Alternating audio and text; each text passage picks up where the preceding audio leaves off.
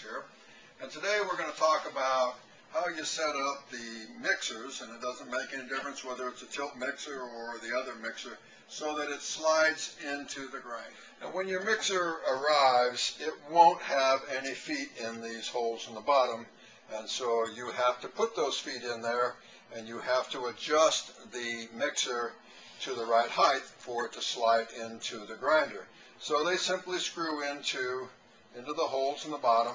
They have little lock nuts on them, and you need to get those lock nuts set at the right height in order to slide in that grinder. Now, when you start putting the feet in these mixers, you just kind of put them in, and then you have to level it up and get it to the right height. Now, the way this is set up right now, you can see it's way low on the back side to fit into that mixer.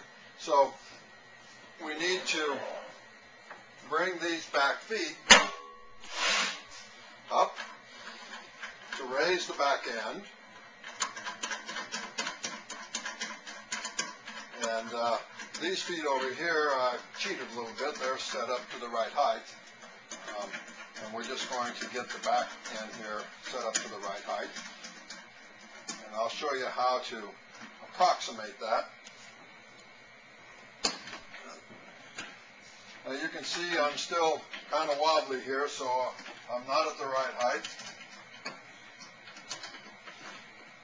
Now, the best way to do this is not to try to level this, because chances are your table isn't level or your floor isn't level.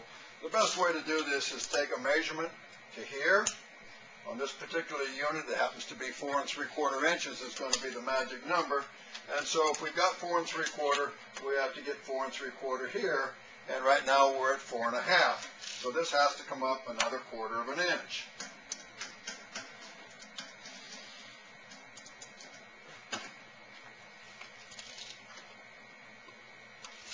A little bit more. And then, of course, the back one has to be the same height.